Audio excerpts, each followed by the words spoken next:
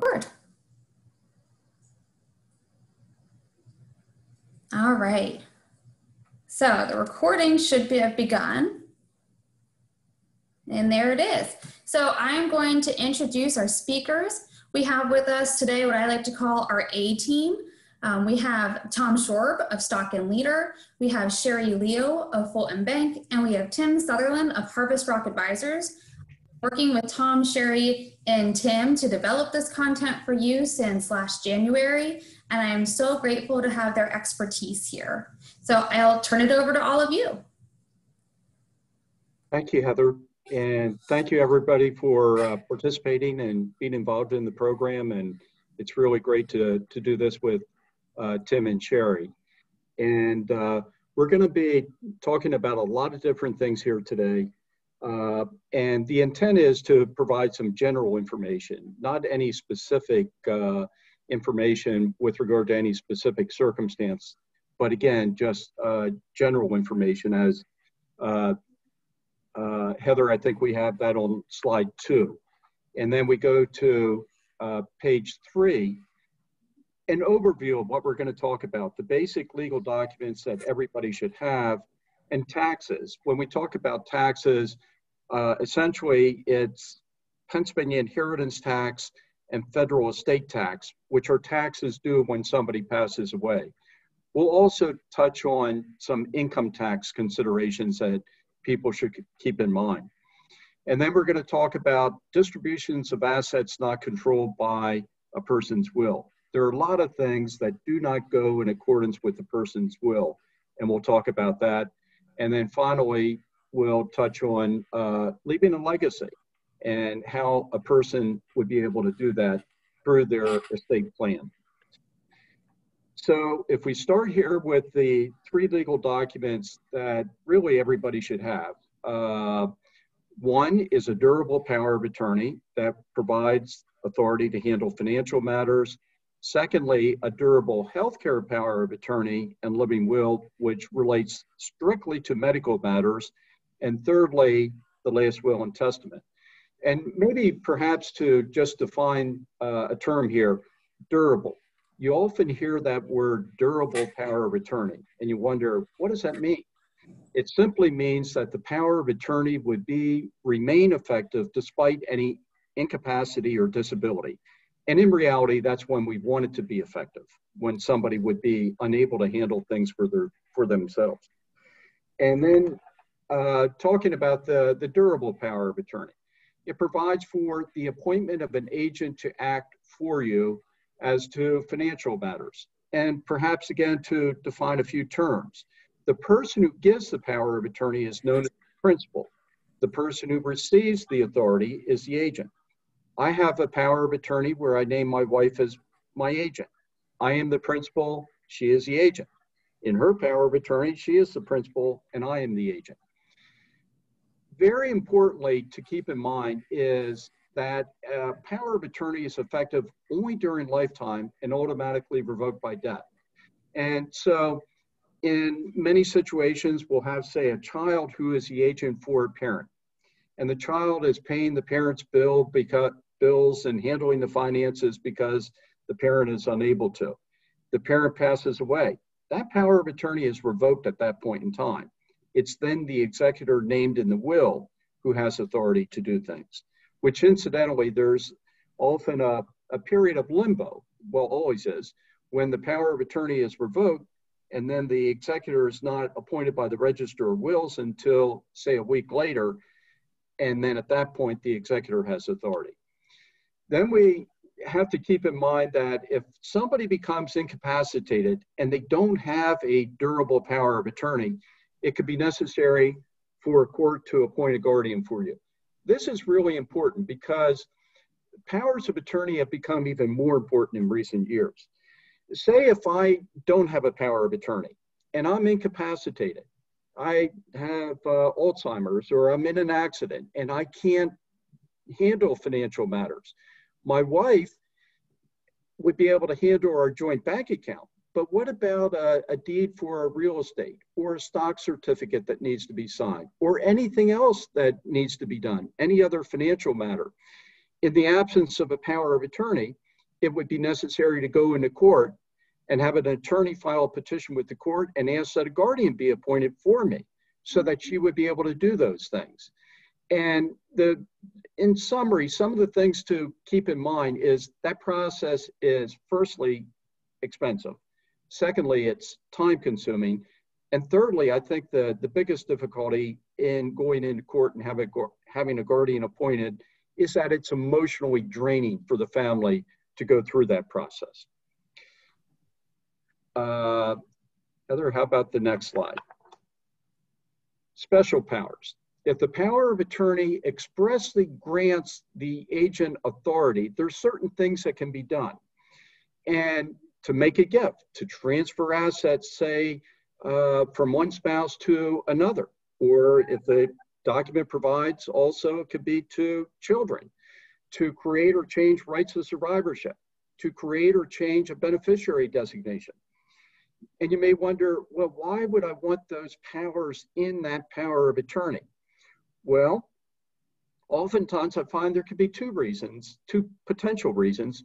One, say if somebody is subject to federal estate tax or any other, or even Pennsylvania inheritance tax, if gifts are made and the size of the estate is reduced, maybe Pennsylvania inheritance tax and federal estate tax can be reduced. A second reason, which very often comes into play, say if a spouse had to go into a nursing home. Well, the cost is huge to pay for a nursing home. But what if the spouse in the nursing home, the spouse is incapacitated?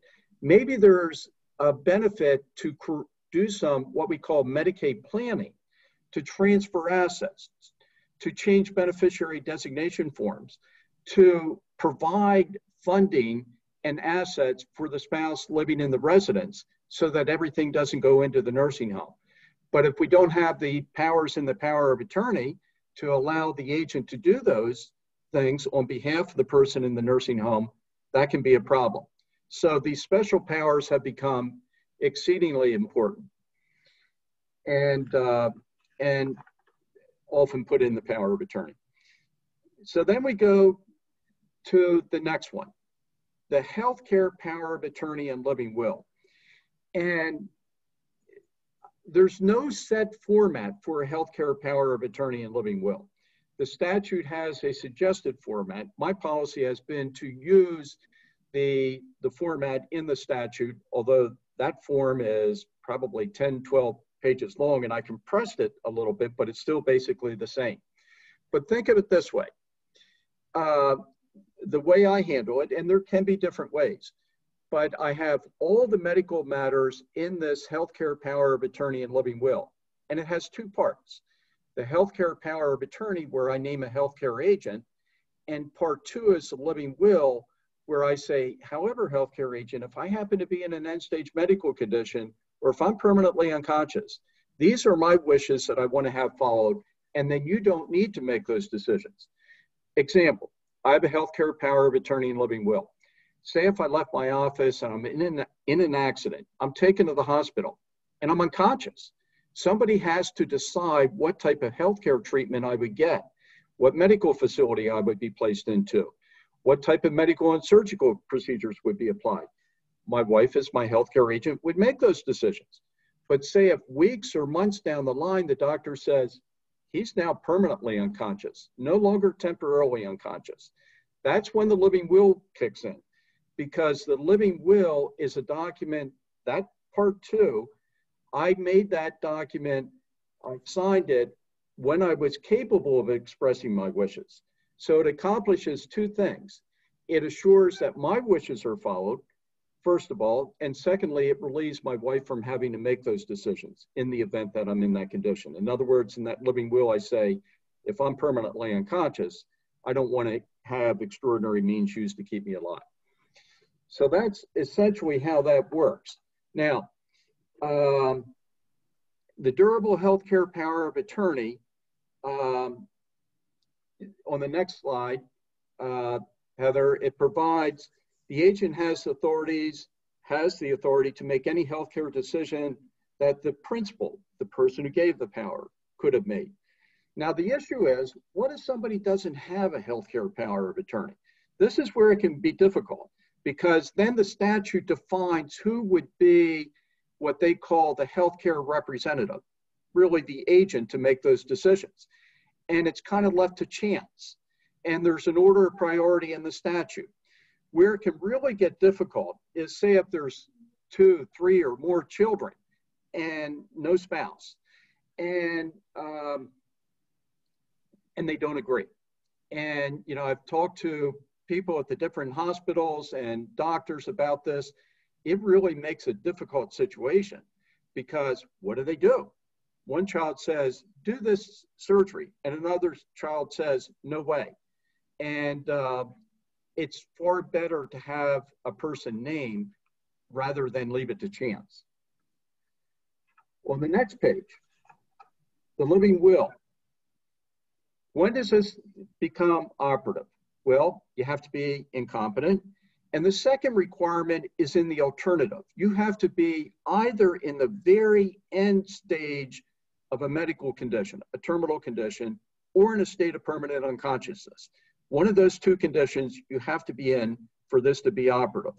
Now, oftentimes people say, well, you know, what if I'm, in the example I gave, taken to the hospital and I'm unconscious? Does that mean I won't get resuscitation and antibiotics and everything else I need?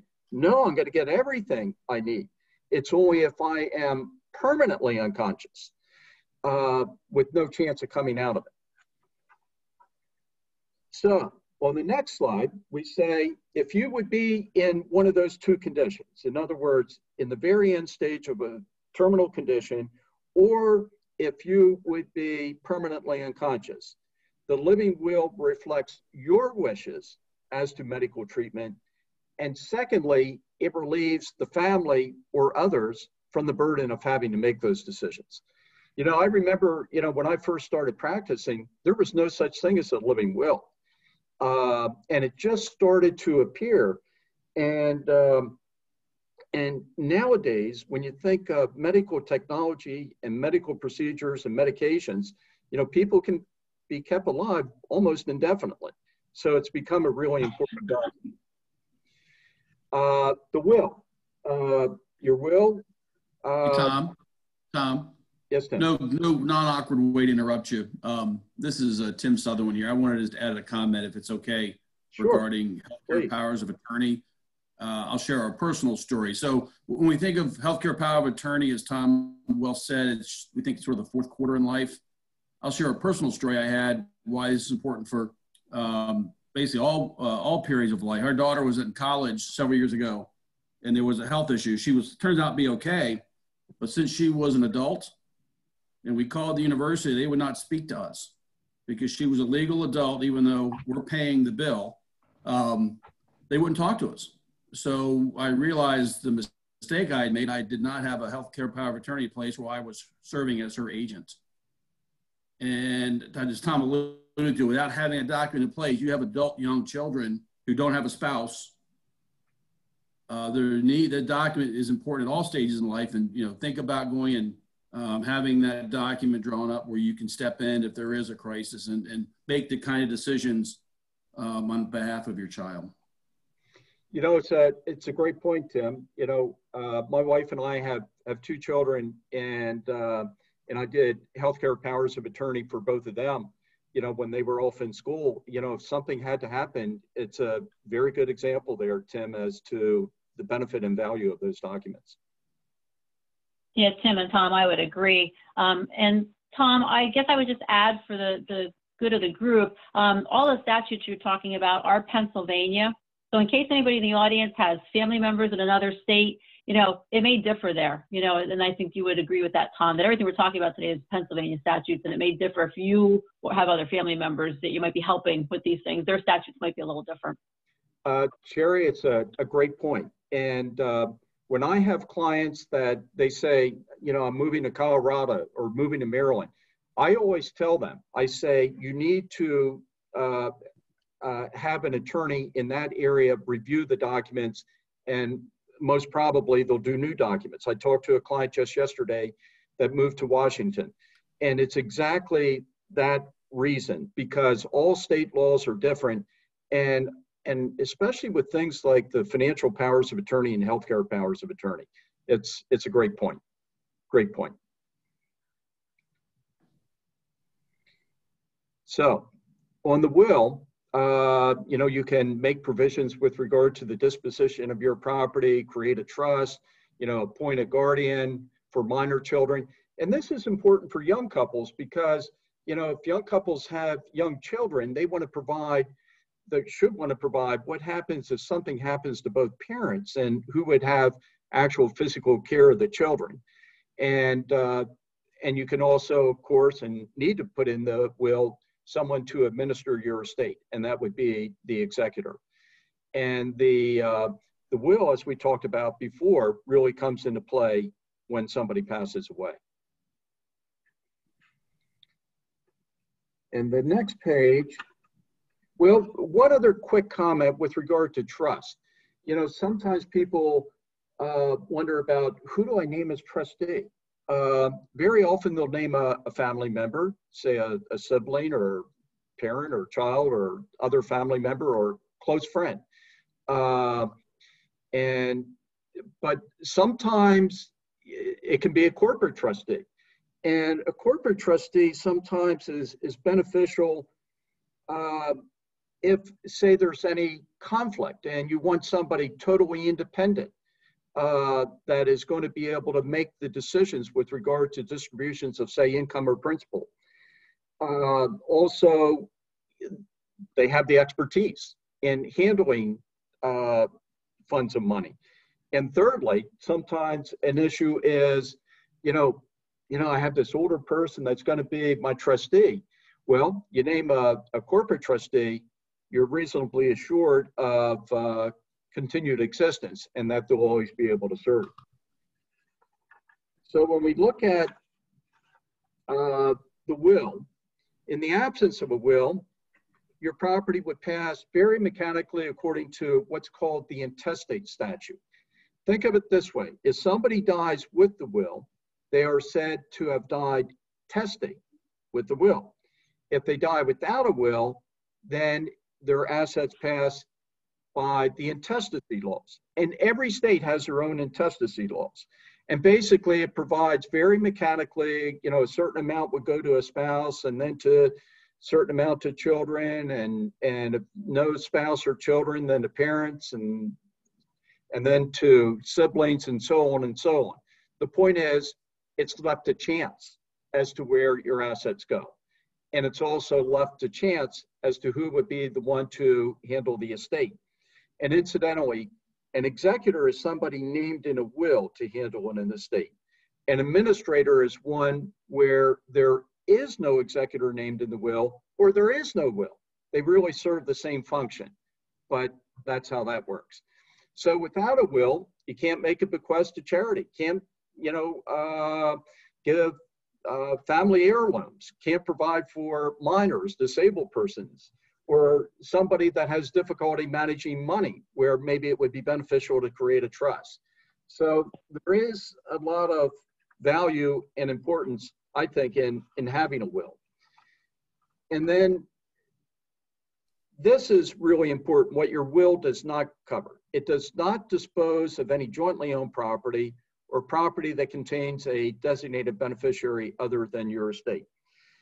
Many times, say with a husband and wife, you know, they'll have, say, their real estate and bank accounts, and if there are any brokerage accounts, they'll have them joint with their spouse. Well, if one of them passes away, they go to the spouse, if they're joint with right of survivorship.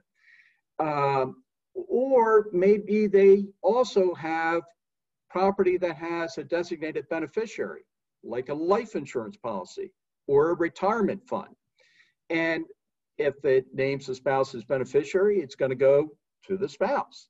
So very often with husband and wife, we don't even probate the will of the first spouse unless there's some asset in that first spouse's name that is not jointly owned and does not pass by beneficiary designation, say, to the spouse. But the same principle can apply to others as well. You know, jointly owned property, say, with a child, or with somebody else. Although that raises other questions as to inheritance tax. And maybe I should mention that briefly. Sometimes I find that somebody says, well, I put that bank account in joint names with my child, and it's going to go to the child upon my death. And that's correct. But some of the implications of that would be, maybe that distorts the terms of the will, where, you know, the will says everything goes to all the children. And the second implication would be, if the joint account was set up, the joint property was set up more than 1 year before death, only 1/2 would be subject to tax with 2 joint owners. However, what happens if the child predeceases the parent? Then the parent pays inheritance tax to get their own property back. Every now and then that happens, you know, where a parent calls in and says, you know, my child passed away unexpectedly and we have this joint asset. Well, unfortunately, there's inheritance tax then due. But non-probate assets are really important to think about, and to think about the consequences of establishing them. So the basic legal document review. 3 basic documents. Again, the durable power of attorney, which really relates to financial matters. Secondly, the healthcare power of attorney and living will, which provides for medical matters that need to be addressed. And they're both documents that are important during a person's lifetime. And then the third document, the will, which really covers, well, what happens when I pass away? What happens to my assets? And that would be on the will. So the next slide, we talk about Pennsylvania inheritance tax. Pennsylvania only has a few tax rates. And first of all, let me say, how does that work? For Pennsylvania inheritance tax, you value all the assets in a person's estate as of their date of death. You value all of them: real estate, bank accounts, brokerage accounts, anything else. And then you're allowed certain deductions: funeral expenses, administration expenses, and debts. The net amount then is subject to Pennsylvania inheritance tax. And the tax rate depends upon the relationship of the beneficiary to the decedent. So anything that goes to a spouse, 0 tax. Anything to charity, 0 tax. From children 21 and under to parents, 0. And as of within the last year, the statute was changed to provide anything from parents to children 21 and under, 0. So the 4.5% rate applies to anything that would pass to children or grandchildren or great-grandchildren, or to parents or grandparents.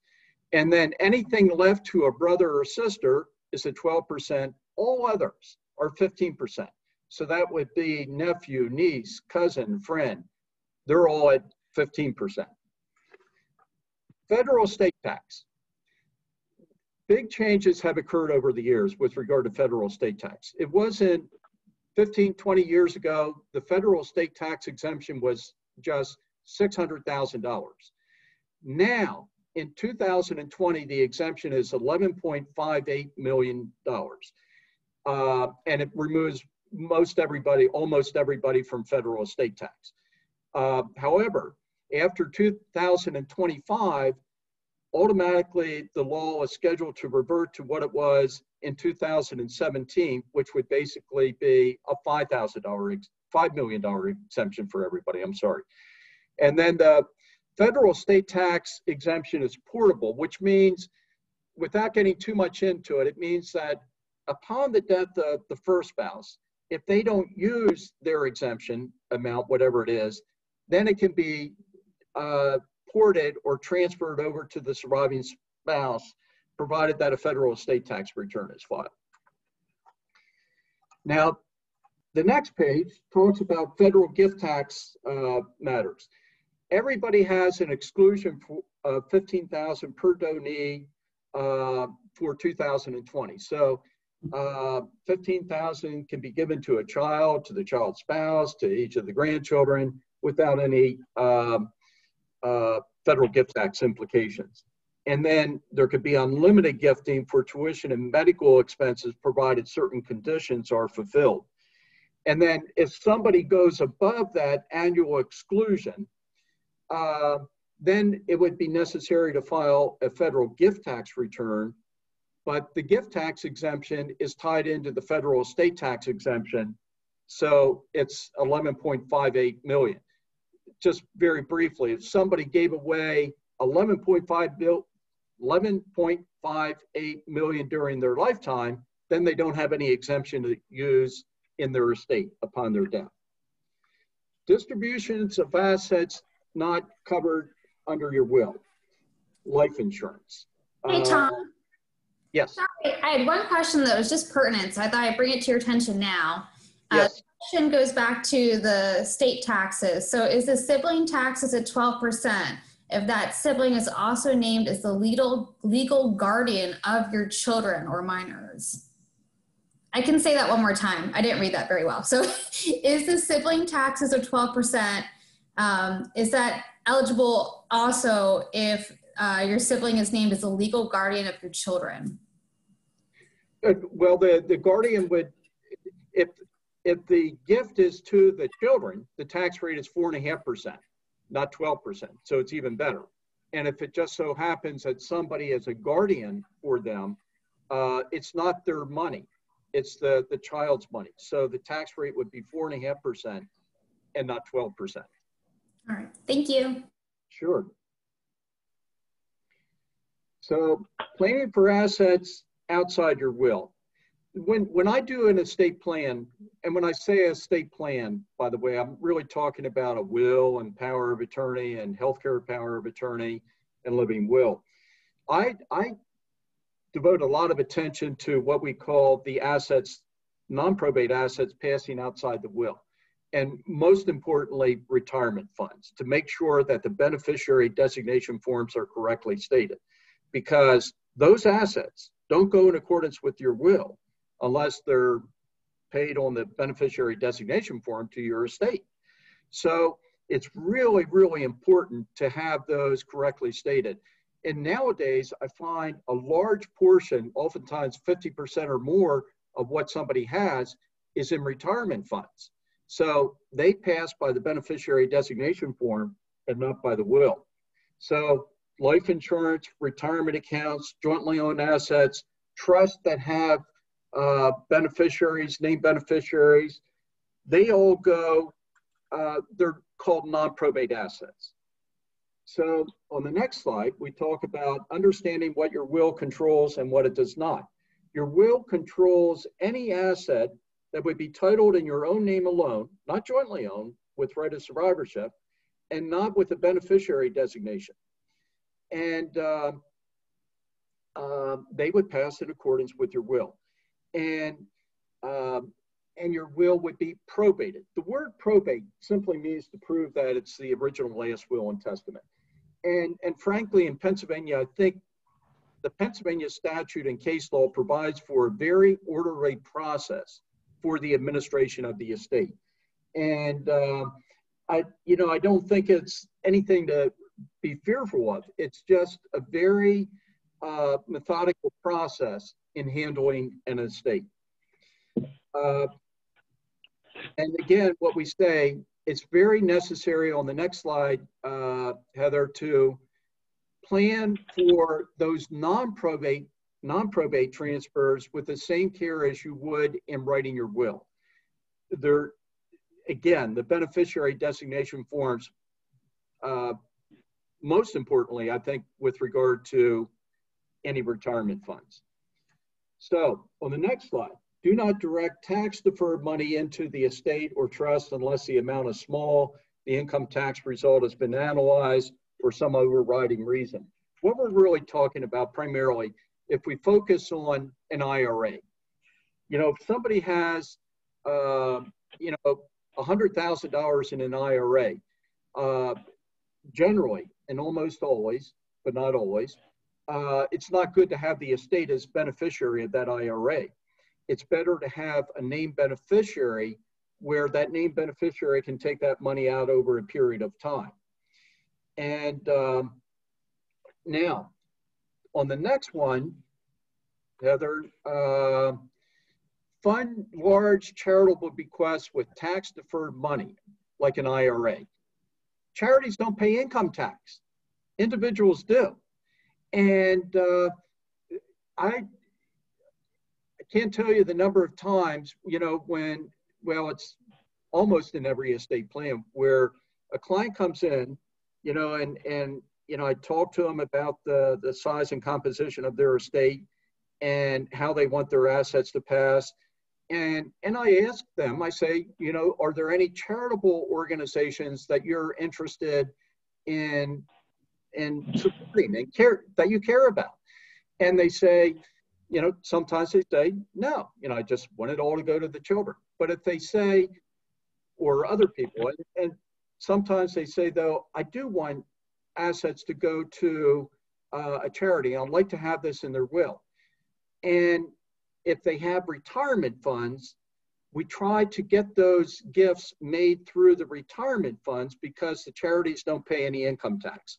We'll look at the example here. And so John has a will and he says, I give $100,000 to charity.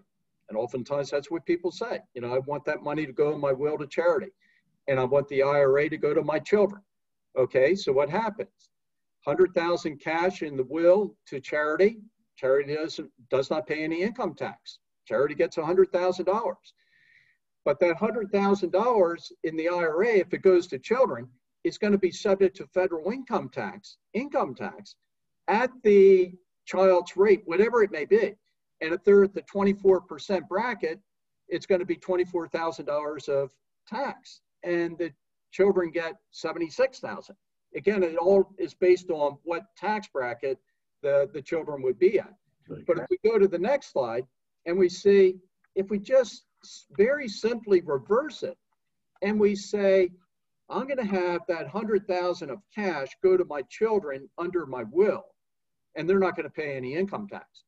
And that IRA where I have $100,000, I'm going to have that go to charity because they don't pay any income tax. So 100,000 goes to children, 100,000 goes to charity. The only one that loses out is the IRS. They don't get those tax dollars. Tom, were you going to mention the Secure Act stretch IRA changing? Or yeah, maybe. And Tim, you can maybe elaborate on this, but basically it's really an important point. It's good that you brought it up, Tim. January 1st of this year, there was a new statute passed called the Secure Act. Prior to January 1 of 2020, if you had an individual named as beneficiary of an IRA, they could take that money out over their life expectancy.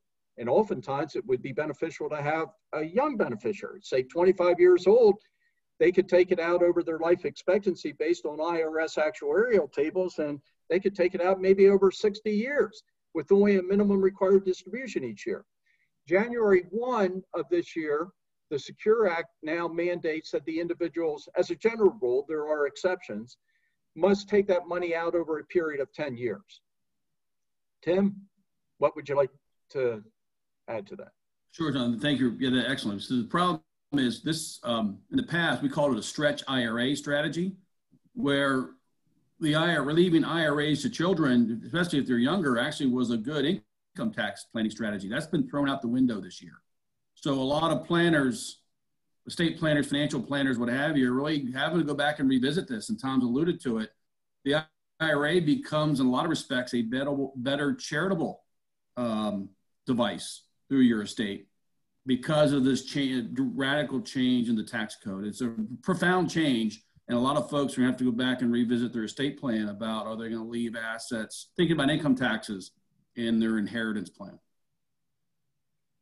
And Tim, when you talk about the stretch, I was just going to add, when you talk about the stretch, it was allowing them to stretch over their lifetime the income tax that was due. They were taking a distribution every single year and paying some income tax. So it's not avoiding income tax, or it's just the difference between stretching it over their lifetime and having to pay that income tax and take those distributions over the 10 years now. Hey, I have one question from the audience too. So going back to gifts to a spouse. Is the $15,000 a year gift from the estate only while the person is still alive? The 15,000 exclusion applies to lifetime gifts. Yes. Yes. But again, upon death, somebody can leave 11,580,000 in their estate. Can these slides be sent to us so that we can print them? Absolutely. Yep. And the whole presentation will be available on our website too. Thanks, Al. Thank you. Thanks, Al.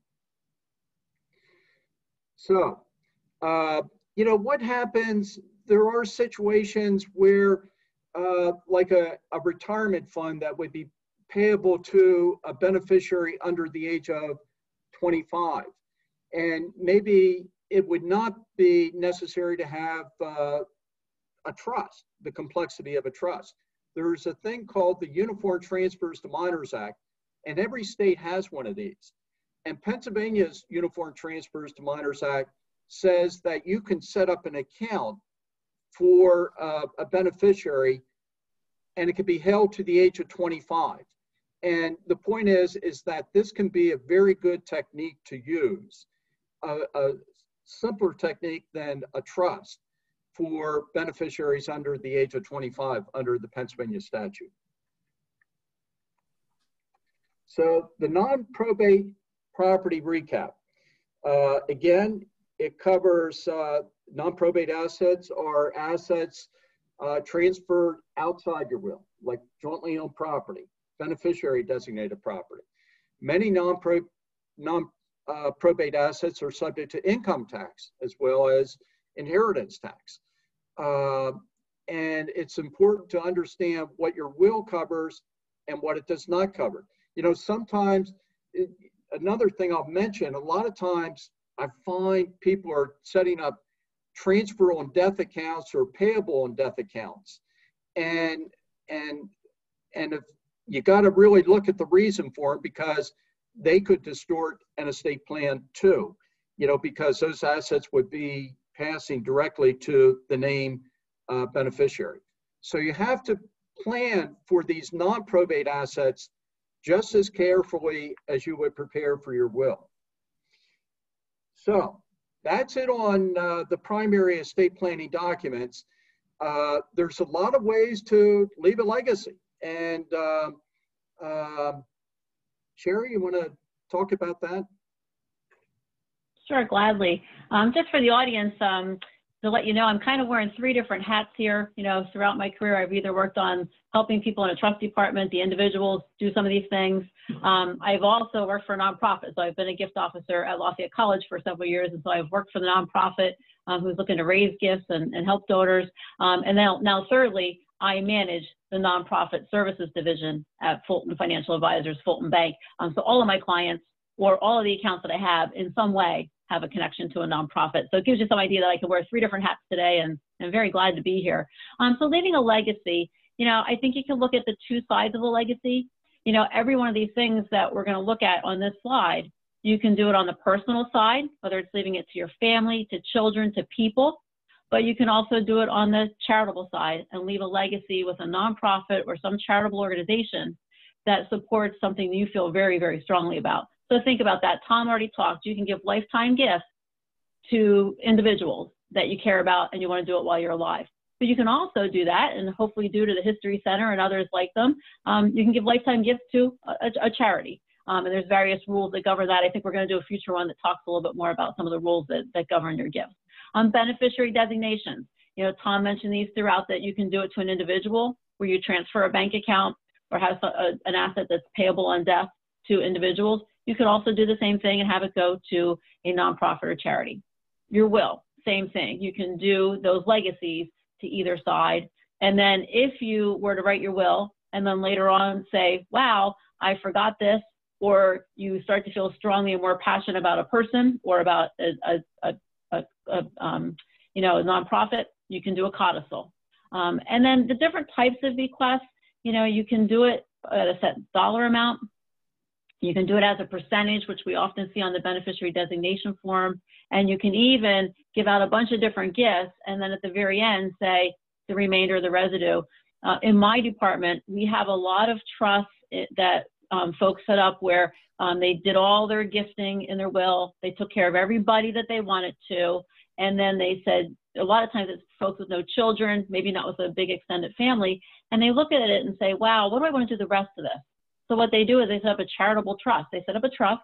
They've named, in our case, Fulton to be the trustee. And they say, we want to support either this charitable organization. We have some that support several charitable organizations, but every single year from that trust, we give a donation from that donor. It's not from Fulton, it's from that donor. And we say, this is coming from the, Mr. and Mrs. Smith, trust that was set up. And every year they're remembered by that nonprofit, and it just goes on in perpetuity as long as they're around. So there's many, many ways for you to leave a legacy. And a lot of these things are considered a bequest or talked about at the nonprofit level as a bequest.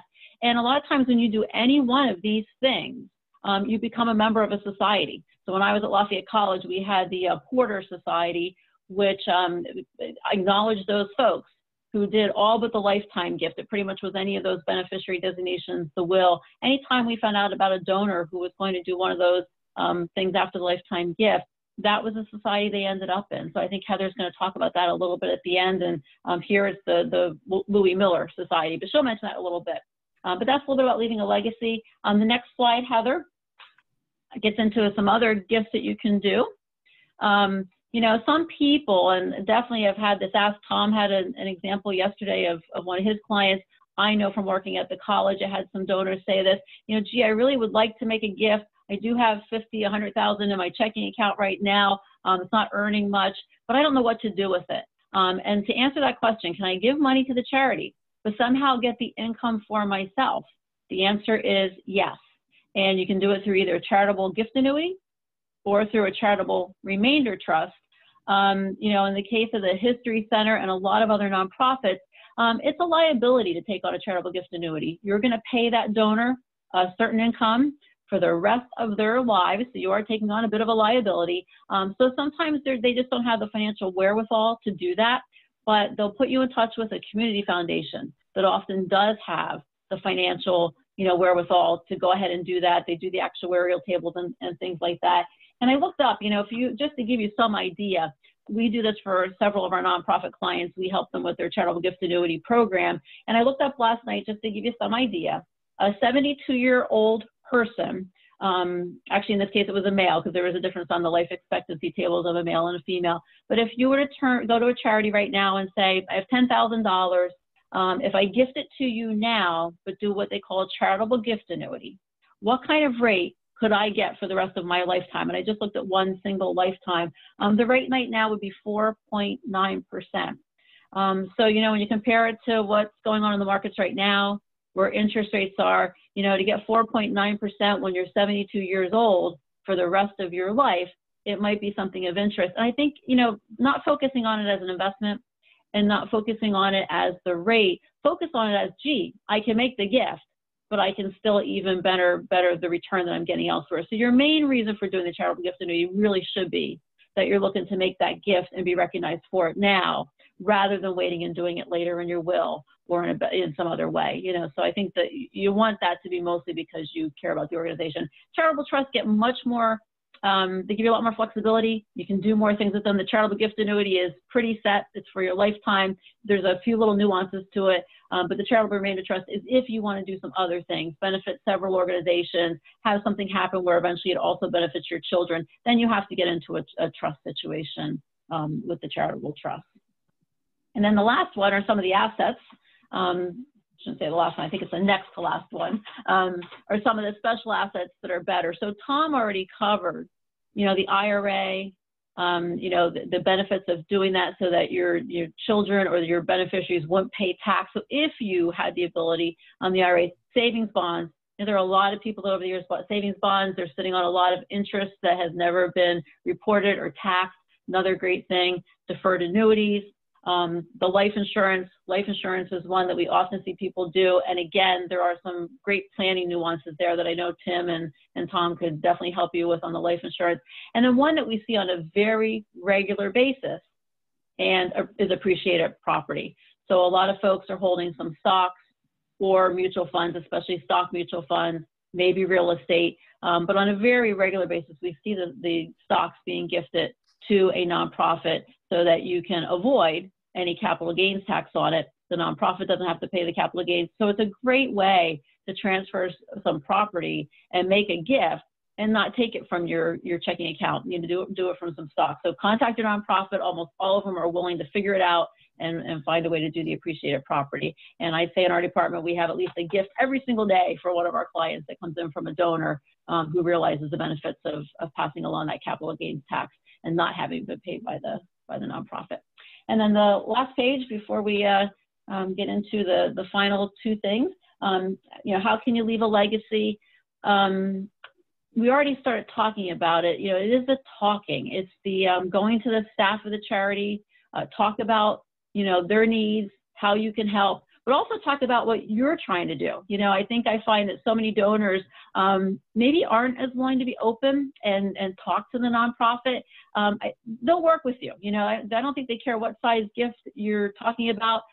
They will help you figure out. I think so many people are afraid, well, I don't have enough, and that gift officer is going to want me to give more. I would say in my career, and I think Heather would back me up, you know, we will talk to every donor that we can and help you in any way we can without pressure to do more. You know, it really is about what the donor wants to do. And you'd be surprised at, you know, what the gift officer knows and can put you in touch with somebody like a Tom and somebody like a Tim, which is the acting. You know, eventually you have to get to those folks and that team that can help you put it in place.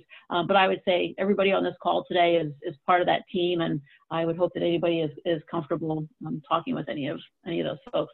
The one thing we missed, I realized there's a popular vehicle, I think I missed it on page 27. We didn't have it on the bullet points, but donor advised funds. I think we were remiss in not putting it on the slide, but there are a lot of folks out there that have some money in donor advised funds. Again, you can do those through the community foundation. Sometimes you can do them right through the nonprofit, and then you can do them through the big mutual fund companies and the big investment advisors, where you can put the gift in there now. You can get credit for it from a tax perspective and just from knowing it's there and it's for charitable purposes.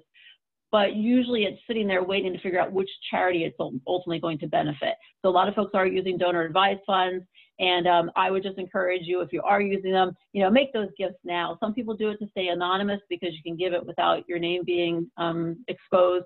But I would say get the credit for making the gift and, you know, do it right away. You know, the nonprofits could certainly use the help right now, so, you know, do it right away. But the donor advised fund is another great way for people to put money aside and maybe not have to give it out right away. They can wait a little bit.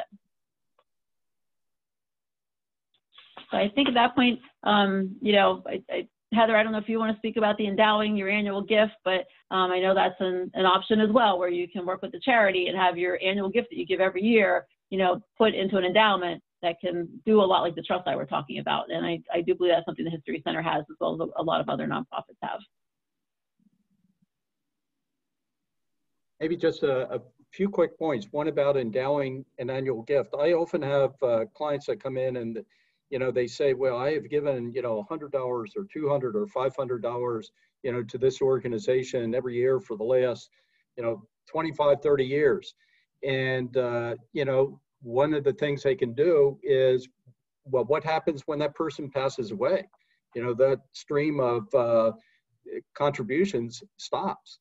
What they can do is endow their annual gift, which means put a certain amount of money away, and it could pay that same amount in perpetuity.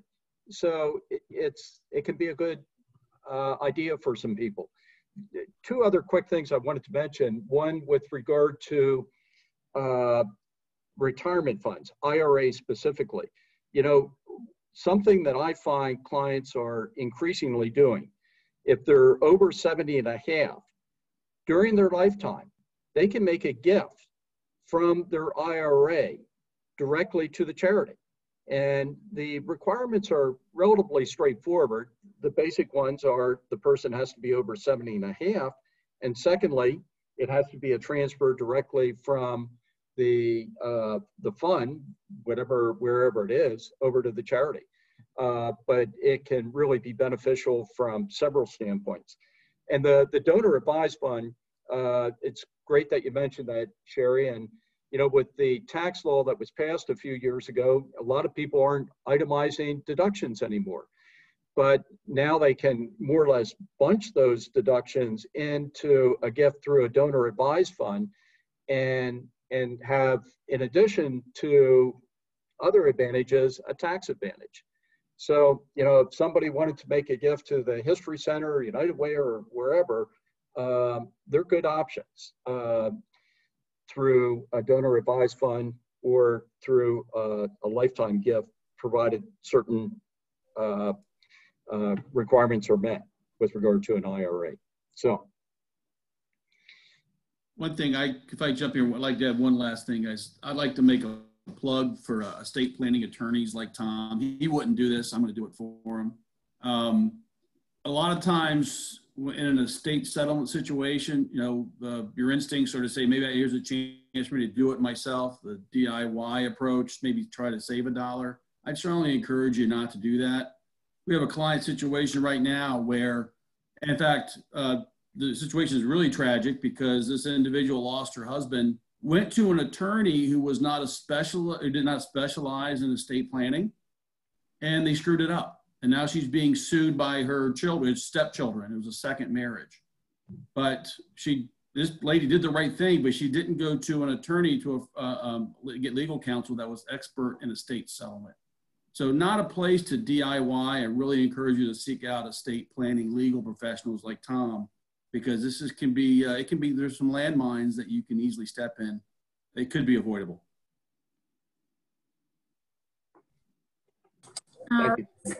So what I'll do is I'll stop sharing the screen and then I'll stop the recording and we can open up for Q&A. So I will let you know